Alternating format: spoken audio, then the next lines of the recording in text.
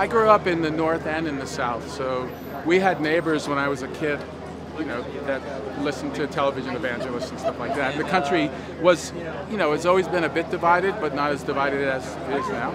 So I grew up in an atmosphere where I loved my neighbors, and we were all very good friends and tight, but they were just on the right, and I grew up in a liberal family. So to me, it was easier to enter the character Jerry Falwell with an open mind, even though when it comes right down to it, I don't agree with anything that he was for and anything he ever said. But, you know, to service the script, you have to come in with an open mind, otherwise you're going to miss very specific things. So you try to keep an open mind and service the story the best you can. Do just the research, and I had to get he had a particular way of, he had a Virginian accent, but he had a very particular accent. He over-enunciated words, and so I had to get his posture down and stuff like that, the usual kind of stuff, but yeah. It's fun. It's fun.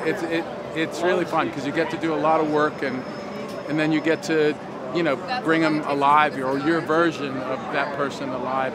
And I was in such good company with Jessica and Andrew. I mean, the scenes, all of our scenes were together, and when you work with two actors like that, it makes it so easy. Well, I think what she does is that she gives the character humility. And that's something that people aren't used to.